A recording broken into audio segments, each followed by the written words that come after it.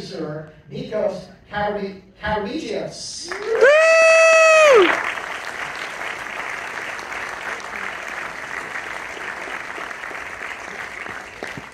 Let's welcome producer Jermaine Johnson.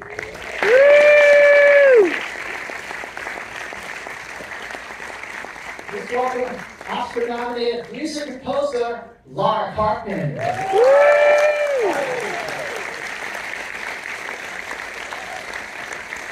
Let's welcome Oscar-nominated lead actor Jeffrey Wright. Jeffrey.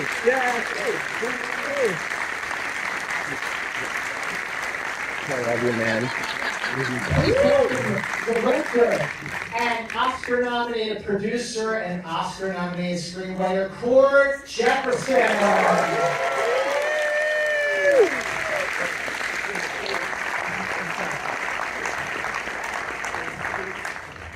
First of all, congratulations. Thank you. On making what I call a perfect. It is a perfect movie. It is a perfect movie. I've seen it 7 times. 7 times. And every time I see it, I just go, this is a perfect movie. But with all the times that I've seen this film, with the Q&A that we've had before, with other Q&As that I've seen, other interviews that I've read, and I'm watching this movie again for the 7th time, and I'm going, like, you're Muck.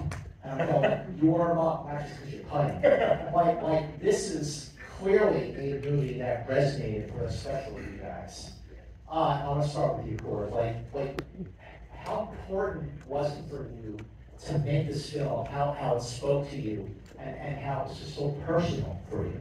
Hugely, yeah. So before I started working in film and television, I was a journalist for about 8 years.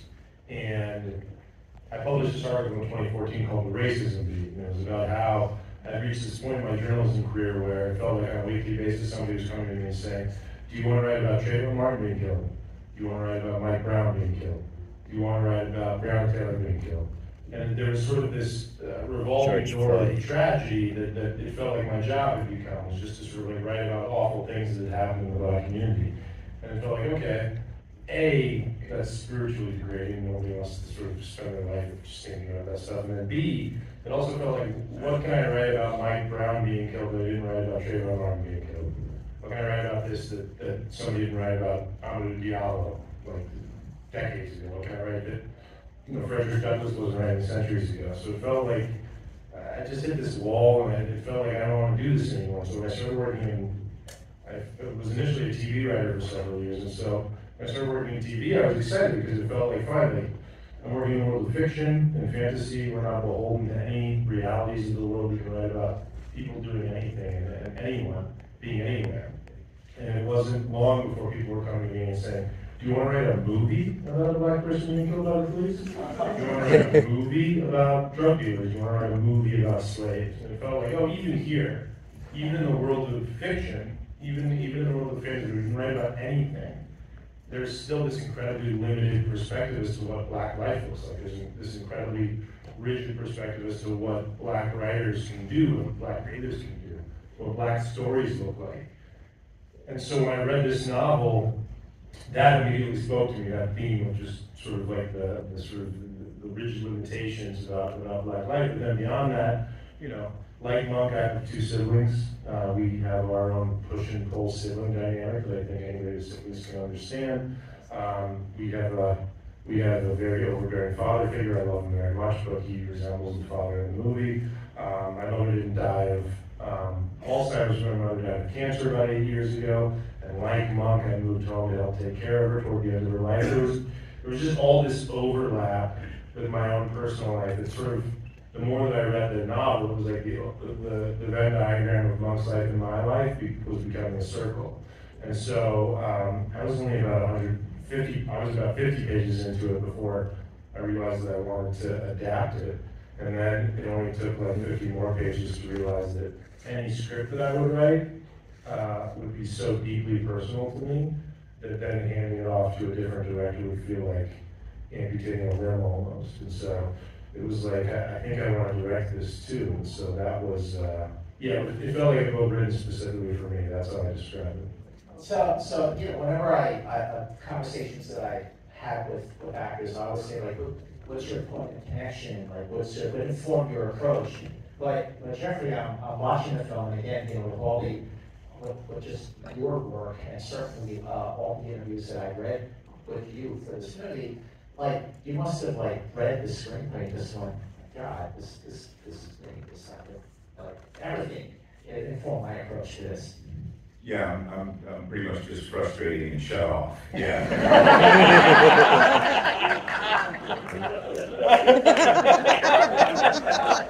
Call my agent back. Get me in there.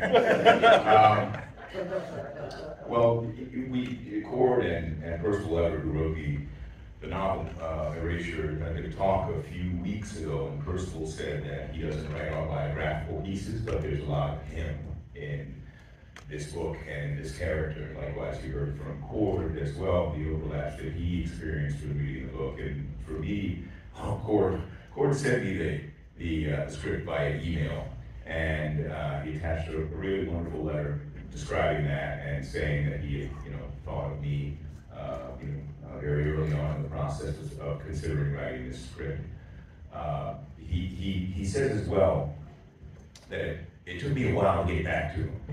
And the reason for that was because I was living a very monk-like existence at that time, in that my mother passed away about a year before I got the script.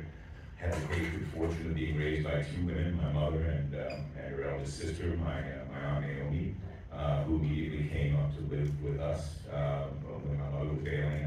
I'm an only child. Monk wants to be an only child. But, so, it was a heavy burden on me. My mother went very quickly, kind of shockingly quick, from cancer, but I was, there for that final phase. And then my aunt and had kids, and the pandemic set in, and it was like the walls were crushing in. So I understood very, on an intimate level, what that implies for one's existence, and the sacrifices that you are asked to make, whether they are professional or creative, or particularly personal. So I was drawn into that side of the film particularly. But the first scene of the movie was one I couldn't wait to play.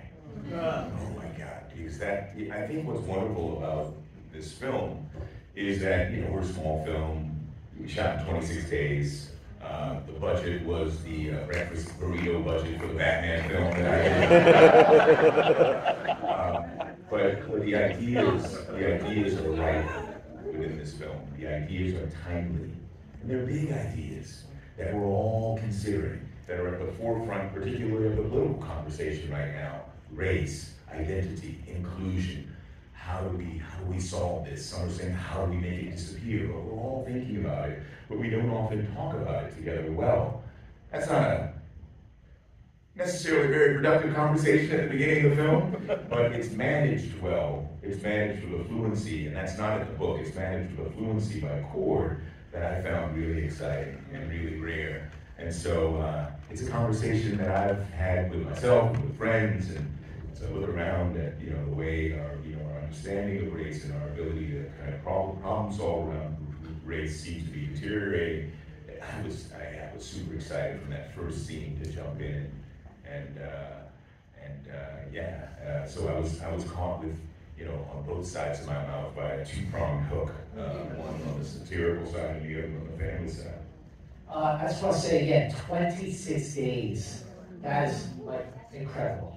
25, really. 25. Yeah, the final day was after a few cuts of the film had been completed.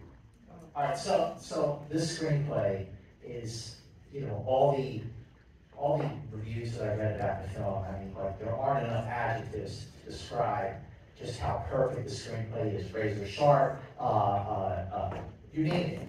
So with a screenplay like that, Nikos, like we're gonna have to share mics.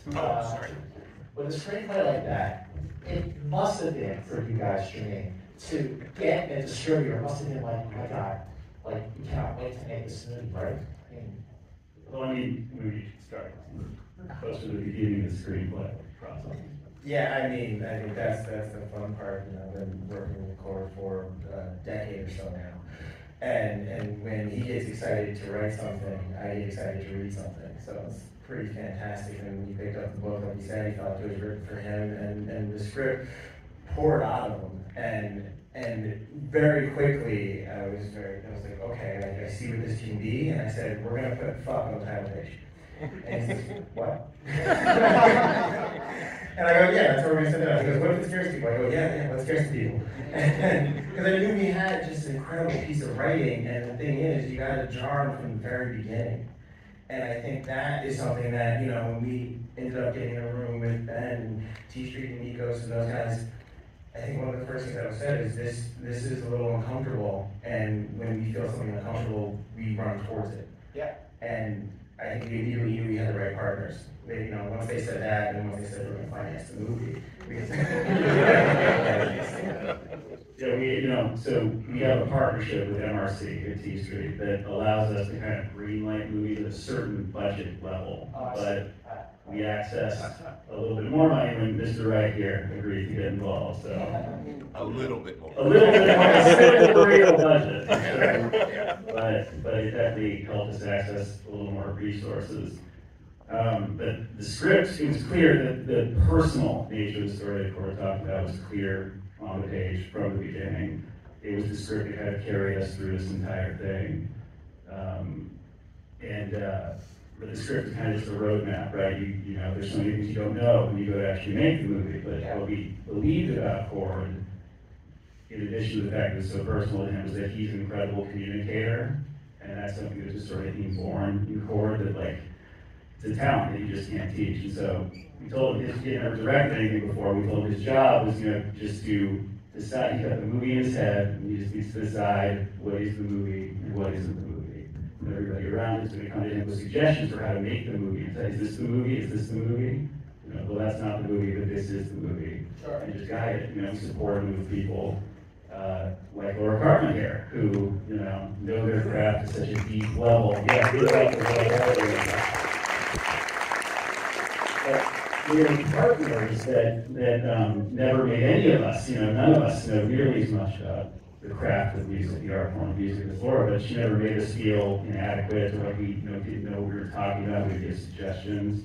She's like, look, just tell me how it makes you feel and how you want it to make you feel, and I can figure out the technical, requirements to get it there, Okay, so Laura, when you started to really like wrap your head around American fiction, what was the first scene that you approached to score?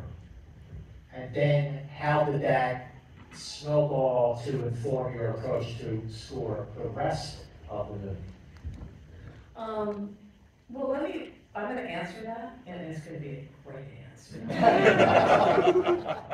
But Nikos just said something that's so important, and that is, I think with all of the crafts, whether it be music or cinematography, the best way to communicate is just through character motivation. Like, what does the film need? I don't need somebody to say, oh, it needs to be in, C major with a raised 4 or whatever.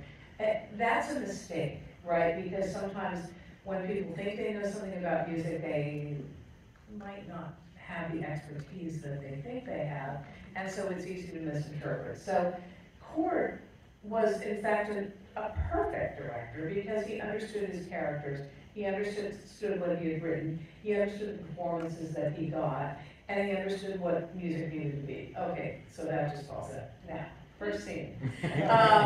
First scene was Jeffrey looking over the ocean. And basically, I had written, we had talked about using the music of the Thelonious Monk for obvious reasons. And so what I had done was render that scene in 2 or 3 versions. I think I did 3, but actually I can't remember what the third is. But I know I did Monk, Ruby My Dear, and then I did the Monk theme. And I wrote the Monk theme to be something that could be quirky, or something that could be funny, or sarcastic, and also very emotional, and ultimately a love theme as well. So I wanted to test it out over that scene. And so when they came to hear music for the first time, I played them a number of different versions of what music could work in that scene. And I remember Ben at the time said, boy, you really, you took it on, because it was a one place where they had a test score that they liked quite a lot. And so it was kind of like, I figured, okay, if I can get through this one, then I'll be all right the rest of the film. So, I would love to hear that once Jeffrey was like into it, how the rest of the casting process went. How did that like kick off? Who was next? Yeah, once the email that Jeffrey was alluding to that I sent him said, it said very openly, I didn't remember writing this, but it said, I have no plan B if you say no. Which will show you how good of a negotiator I am. I say, lead with desperation, that's what they teach you in business school. But so once we got Jeffrey, because like literally, before I even sat down to write the script, I was reading the novel in Jeffrey's voice. I don't even remember thinking about like, it's Jeffrey Wright. I think it just happened organically. It was just like, this is Jeffrey Wright, this is Jeffrey Wright. And so once we, that's dangerous to fall in love with an idea like that, because he could say no, and then I'd be deeply crestfallen. Yeah. And so it's dangerous to have my voice in your head. Trust me, I know. And so when he said yes, it was like, great, that never happens. Your first choice is like the first, I basically wrote the script for Jeffrey. And it doesn't happen that always where somebody's like, yeah, okay, I'll do that. Like, especially for a first time filmmaker, somebody never, it was a huge get. And so I assumed that all the rest of the people, I was like, well, we're gonna have to sort of like be satisfied with our like 6 and 7 choices after this, because we got like number 1. And then it was like Sterling K. Brown said yes, Issa Rae said yes, Leslie Uggams is in, John Ortiz is in, Erika Alexander's in. It was like, wait a minute, what? Like it was just all of a sudden we had this embarrassment of riches with the cast. And the thing that people ask me like, how did you get this incredible ensemble? Like, how do you get this level of talent on your first film? And the thing that I tell everybody is, look what happens when you write real roles for Black people.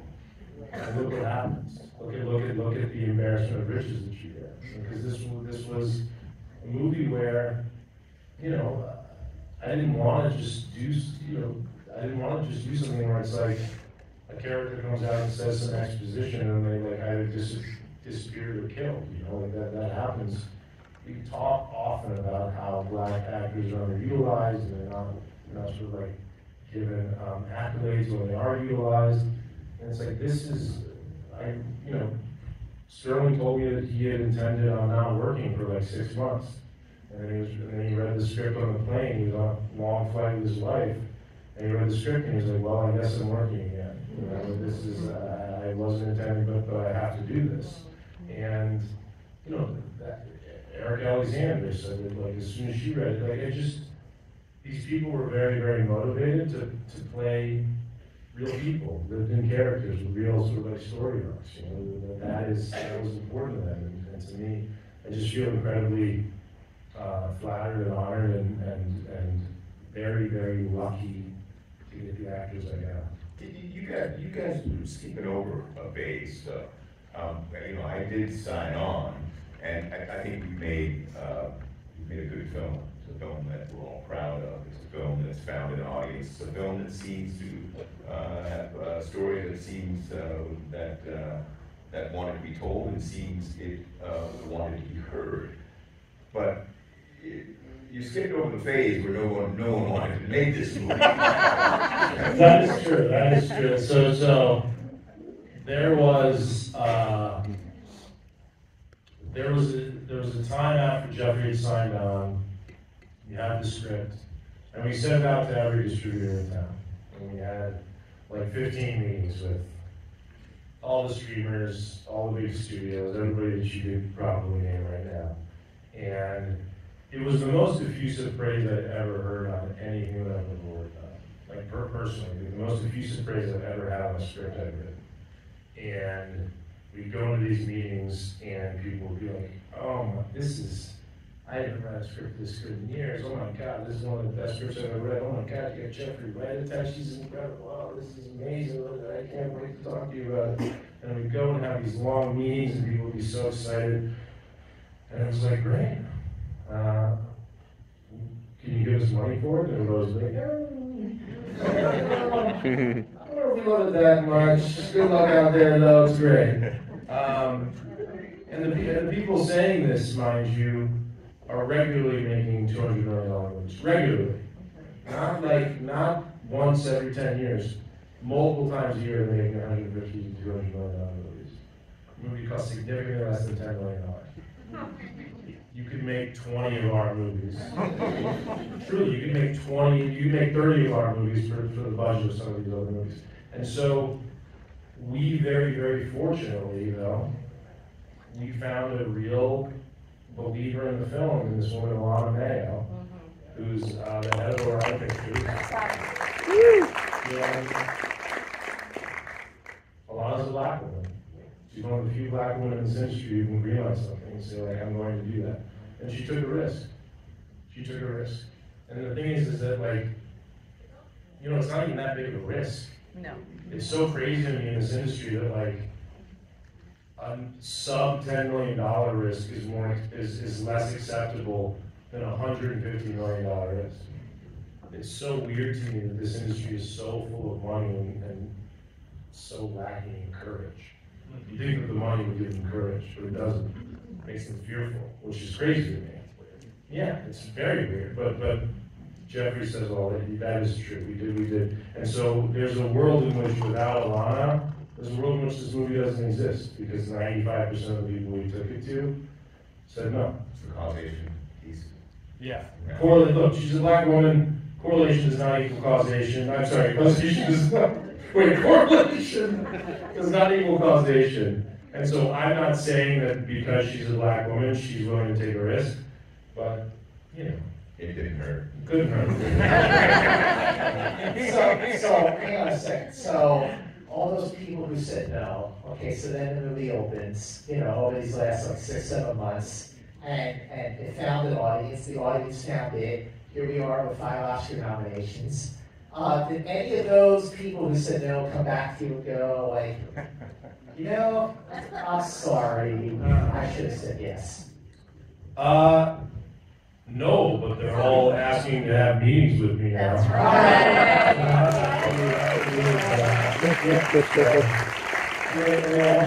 They all knew. They were like, oh, we knew it would be this way.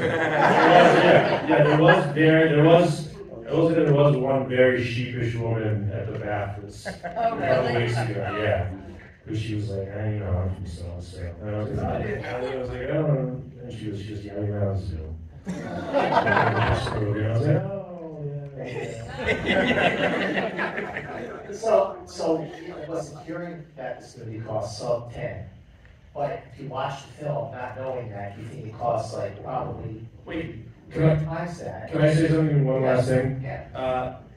I talk about this a lot at these kinds of things, and I think that I worry sometimes that it sounds vindictive, and I don't want it to be vindictive. I'm actually not a vindictive person anymore. I used to be very vindictive. I work very hard to not be vindictive anymore, and so it's very important to me to talk about this though, because look, I think I'm wonderful. I do. I think all these people are wonderful, but we are not unique, right?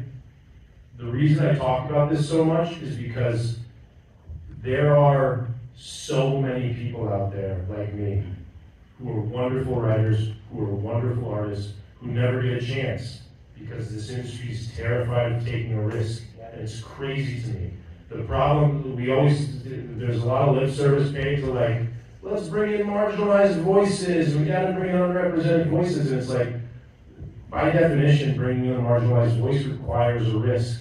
The reason they are marginalized is because they haven't been given an opportunity to express themselves and really show you what they can do. And so, in order to bring in marginalized voices in a real way, you have to take a risk. And so, when I talk about this shit, it's not vindictive, it's a plea. It's more a plea to know that there are so many other people out there like me, truly, who are not being given an opportunity so they can spend $200 million on some other, on some other guy's movie. Disney That's all. So I want to make sure that it's not vindictive, it's a plea.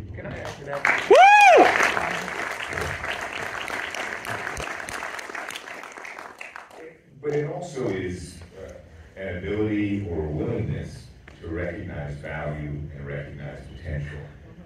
And there's some blind spots out there for many people. We are here, and our film has found an audience, we've been recognized. That doesn't happen in a vacuum, and it's not solely a function of the quality of the work. I mean, we all go out and we try to do good work, over the course of our careers.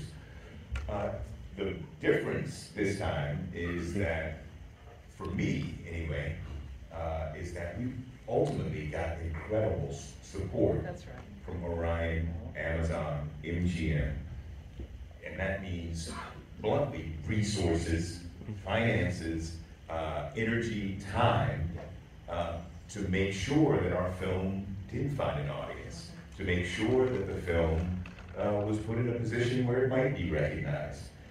The reason that I add this, Cord, to what you're saying is because this has never happened before in my career for a film that I was so central to. And people say, like my aunt said, I called my aunt, she's 94 years old, and she has trouble seeing now, so she doesn't dial the phone so easily. So I called her in the morning of the Oscar nominations, and I was like, hey, did you hear any news this morning, Dad? And she said, yeah, I heard that. You should have been nominated a long time ago.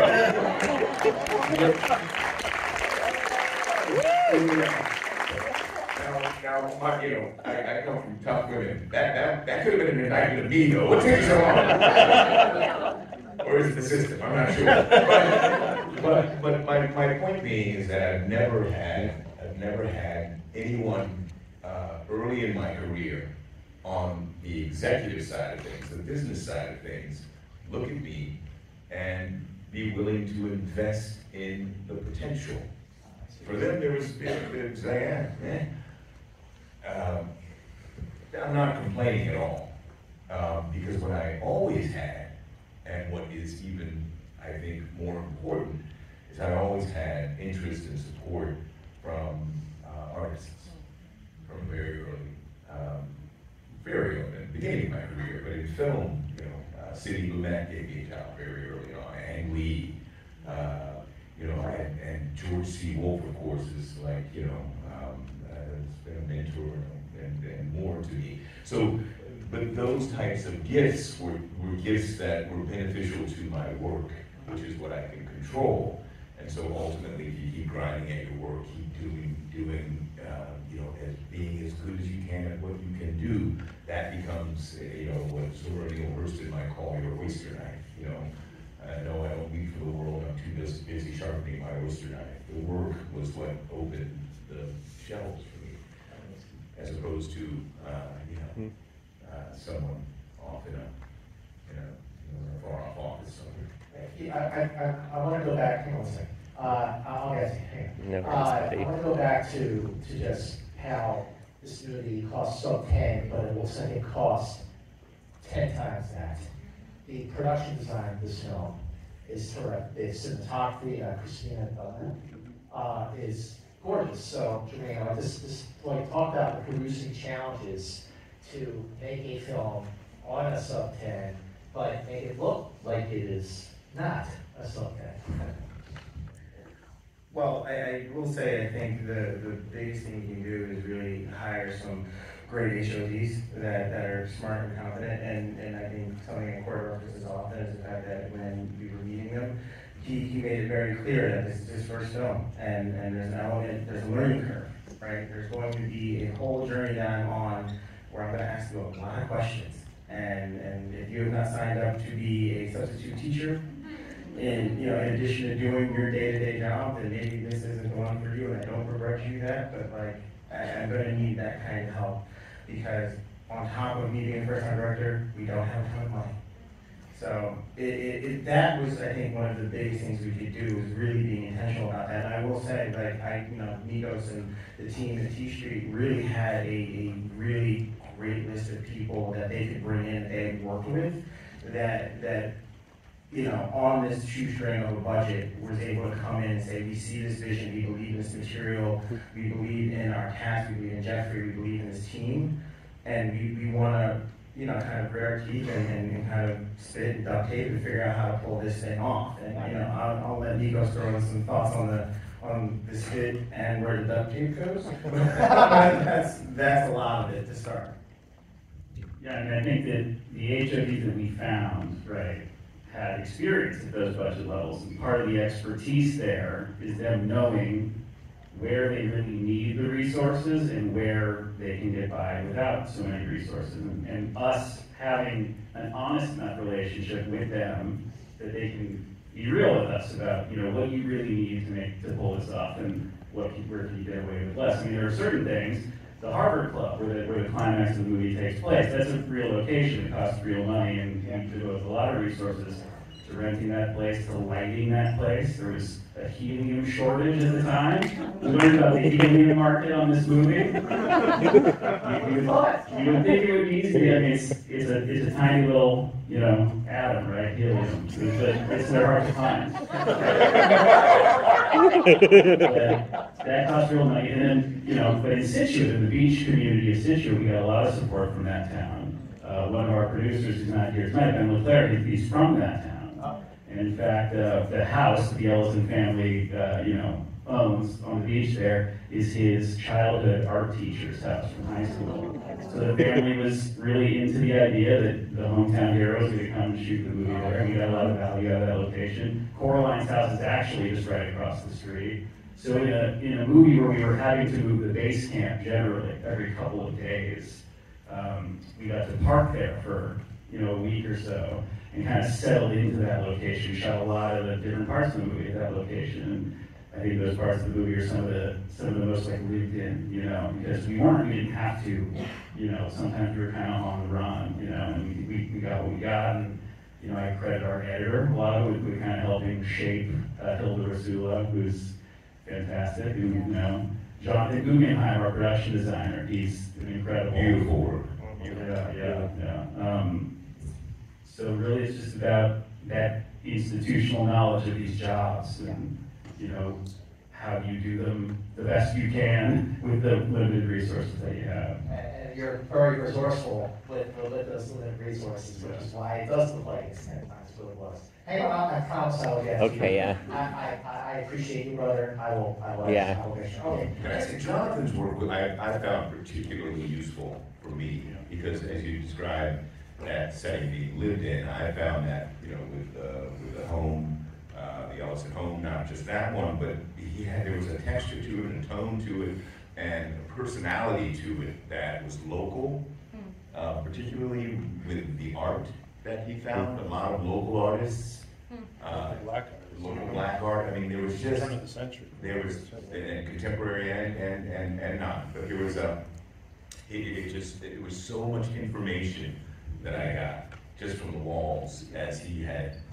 used it. In fact, a friend of mine who used to be a curator at the Whitney, who runs the Studio Museum in Harlem, she was really loving what he did. Thelma Gold? Yeah.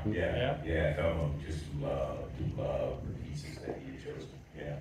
I will say also a fun little tidbit.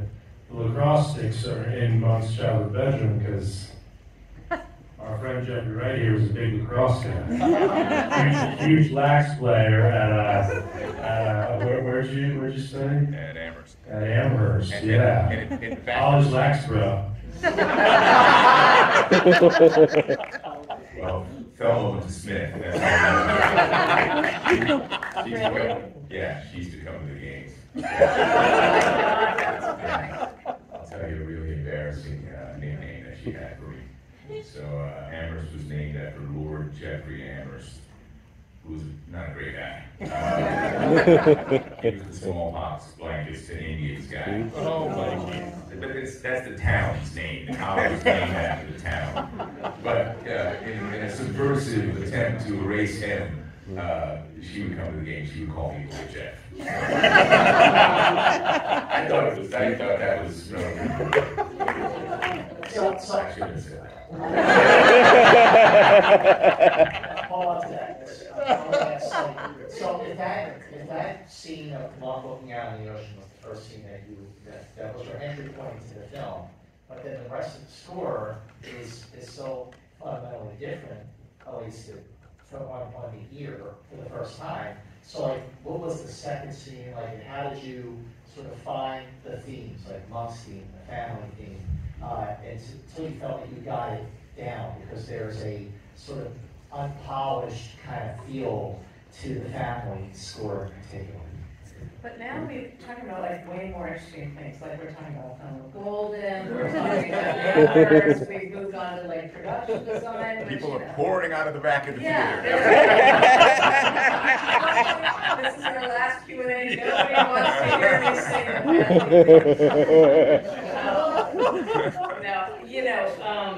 yes, I can get into all that, but I'm not going to. I think what's interesting is this film has elevated all of us tremendously.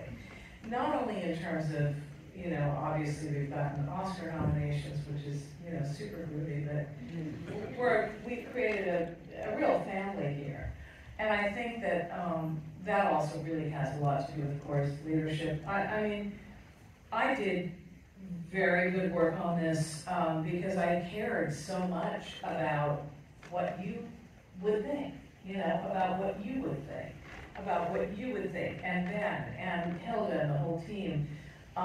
And so it was worth really digging in and trying to figure out how music could work in this. And I think everybody else, all of our department heads felt that same way and did their absolute best work. I mean, to very briefly answer your question, there are two major themes. There's the mom theme, which is the and there's the family theme, which is the and the thing about the family theme is it never really is in time. So when I said that I played in time at the ACLU benefit, that was the miracle. I see.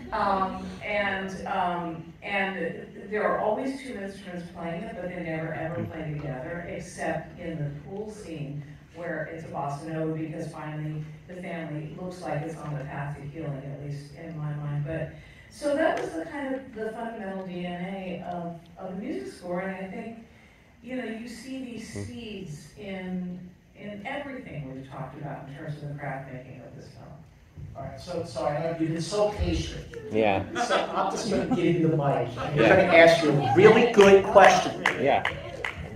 Hey, first off, amazing film. Thank you all. Thank you. And so I'm on the autism spectrum, and I have a very vivid photographic memory. So over the past 3.5 years, I've been writing this personal narrative feature length of mine. And in this film, the character who's based off of me tries to reconnect with his babysitter from 20 years ago. But unlike him, she has no memory of him and thus ghosts him. So as like a catharsis, he writes a screenplay about them meeting up sometime down the road, kind of like a before trilogy kind of a deal. And the screenplay he writes gets heavily criticized, and he doesn't take that very well.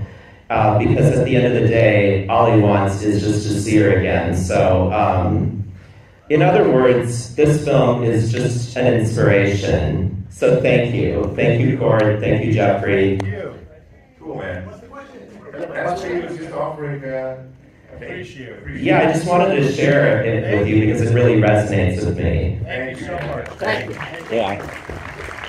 Well, my last question is this. So since the film, since September, and all the way up until now, You have seen a whole lot of people, you've gotten a lot of questions, you've read a lot about the film, but have you heard directly from like the monks of the world who, or at least the monks of our business, of this business, who came to you and said, that's my story, I have the same problem, they all want me to write the same sort of stereotypical black thing, and this movie really did so. Yeah, can I say one thing? I think the really interesting thing that I've found is that people who are not, necessarily like us have found themselves inside that narrative. Okay, you got it. Who, because I think at the end of the day, there's a universality in that we all want to be seen as we are. We all want to be our authentic selves, to be as free as possible, creatively, intellectually, psychologically, and be received in that way. So that's what's been really moving for me, is that people from across backgrounds have said that they've related to his struggles, not just the family dynamics, which the family is insane as anybody else's family. If you're born of a family, you could recognize yourself somewhere inside that. But it's been really gratifying that folks have recognized whether they even without being black men. I have to say, to piggyback on what Jeffrey was saying about the support that the movie received from the studio, from our distributor, that all began with audiences at Toronto, that first reading we had at Toronto. And from there, it was college campuses and screenings around town, and audiences, when they would see this movie, that we would talk to them afterwards, like every single person we would talk to found something to connect, in the family, in the satire. And this audience here tonight, we're at a point in this release where many probably could have watched this movie at home, but you did. You came out here, you watched it with an audience, and the way it played in here tonight, I still get such a charge out of just listening to an audience watch this movie. And this is like, I don't know about you guys, this is exactly how I pictured this movie being received. This is exactly kind of what I hope for when we put this movie out. And I think at the essence, that's what the story's about. It was just over in the video store over here, and I'm like kind of an old school guy, Woo! Oh shit, Buster Keaton, oh wow, and Buster Keaton was as racist as fuck. I mean, the general is basically, it's like, celebration of the Confederacy. I love Buster Keaton, man. I love his stuff. I look at him and go, the narrative, of course, I understand, separate, but I look at him, man, there's probably no greater running gait in the history of cinema than Buster Keaton. Maybe the most supremely talented athlete ever to put up here on the screen. The stuff that he does, the way that he uses his mask, man, I got over it, or I recognized, even with the limitations of his character as I understood it to be, nonetheless, I found something inside of him that resonated with me. Maybe not necessarily as a citizen, but as an artist. We've had to do that all our lives. I'm in the Batman. I love Batman, man, as a kid. White dude, Bruce Wayne. What's the resistance for others finding themselves in our stories? In this man, in his challenges. That's what the story is about. At its essence. It ain't that hard. If we focus on, as the map of the human genome suggests, if we focus on what is, 99.9% of our genome that's alike. If we focus on, less on the differences and more on our similarities, then we can find ourselves, everybody can find ourselves in that film song.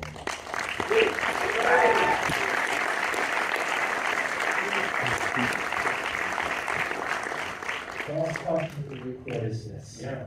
This is it's been a long, winding road since September. What has been the biggest takeaway for you as we reel near the end? Well, the question, I guess. The biggest takeaway for me.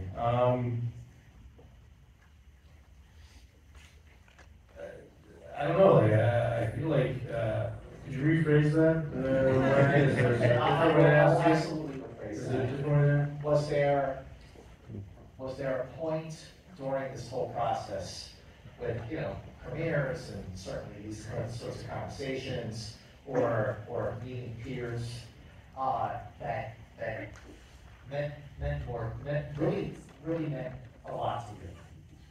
Yeah, I mean, look, I think that what Jeffrey is talking about is what really means a lot to me, is that this is, I think that one of the reasons the world is so polarized as it is right now is because we've lost the ability to talk to other people. Mm-hmm. We've lost the ability to talk to each other. We've lost the ability to say, like, yeah, you're different from me and maybe you believe some different things, but we share this sort of like commonality where we can be okay with one another and talk and break bread and enjoy each other's company. And so this movie was in some ways an experiment, right? It was can we talk about race and identity and sexuality and class and all these sort of third rail issues that we don't like to talk to one another about? Can we talk about it in a way that's like really inviting to a lot of different people? I love New York and Los Angeles. I've spent my entire life in New York and Los Angeles, but I didn't want to make a movie just for people in New York and Los Angeles.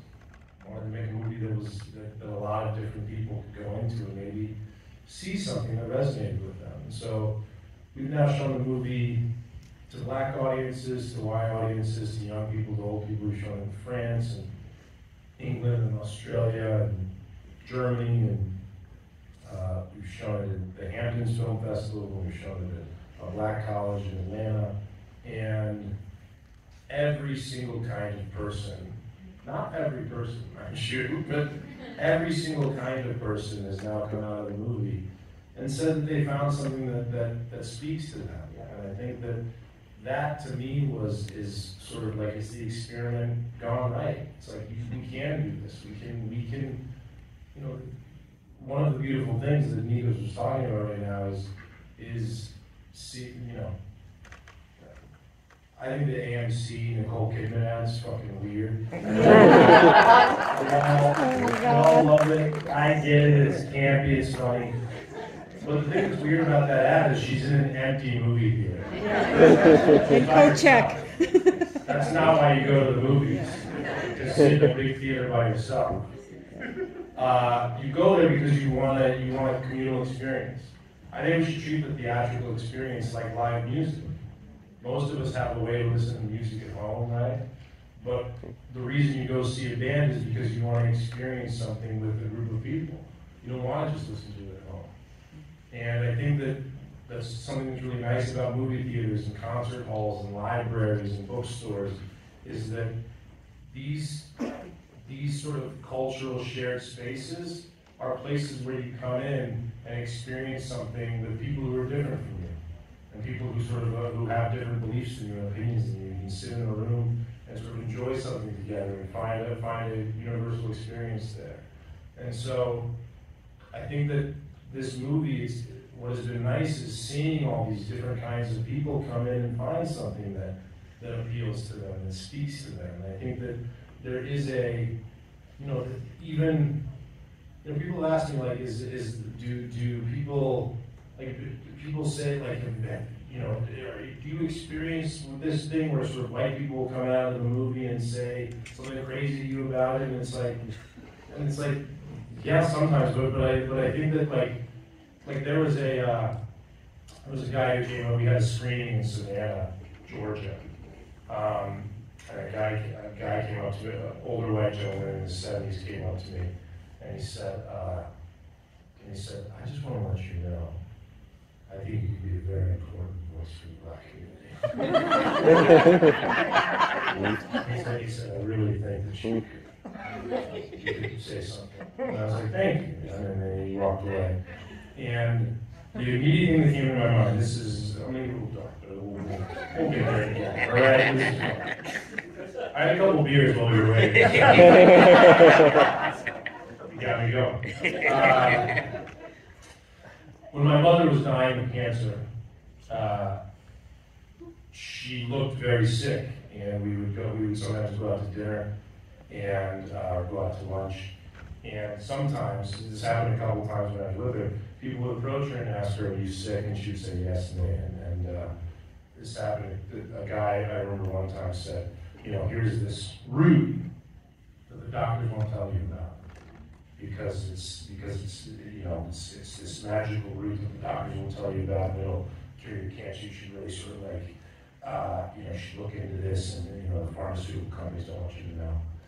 And every time that happened, my blood would boil, and I would want to sort of like knock their fucking teeth out, and I'd be so mad. And the first time it happened, the guy walked away. And I was just furious, and my mother could see that I was furious, and I was so mad. And she said to me, she said, the thing to remember is that he's just trying to show me love. He sees that I'm sick, and he's trying to help. And he's not out to harm me. I don't understand who upsets you, but he's just trying to show love and care for another human being. And so even in those instances, even in that instance where some old white guy comes out and says something weird to me about the movie, he's just trying to show me love. People do the best they can. Yeah, people do the best they can. He came and he saw something, resonated with him, spoke to him, and even if he comes out and doesn't know how to articulate what he's just seen or what he's feeling exactly right, he's trying to show love. And I just think that I just want to get to a, man, the politicians aren't going to get us to meet in the middle and be friends. Jim Jordan's trying. Come on. Right? Like they have neglected that responsibility. I don't even think that they're not even neglecting it, they're exploiting it at this point in our differences. And I think it's up to artists to it's up to us to try to bring people together. It really is. Like, I don't want to work on anything that's not about that these days. And so, if we can put this into the world and get the diversity of humanity that we have in here, and the diversity of humanity that's seen in the movie elsewhere, that to me is, we've done our job. And so it means a lot to me that you're all here tonight. There's so much, we put our heart and souls into this, and it's very meaningful that you're here, and hopefully it brings some different kinds of people together to talk about some important things.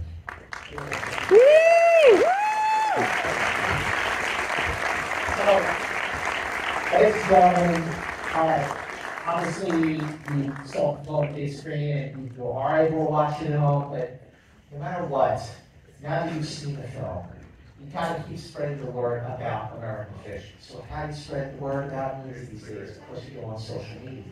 So go on Facebook, go on Instagram. You in the back, if you're still using X, knock yourself out. Spread the word about American fiction. Ladies and gentlemen, thank you. Woo! Yeah.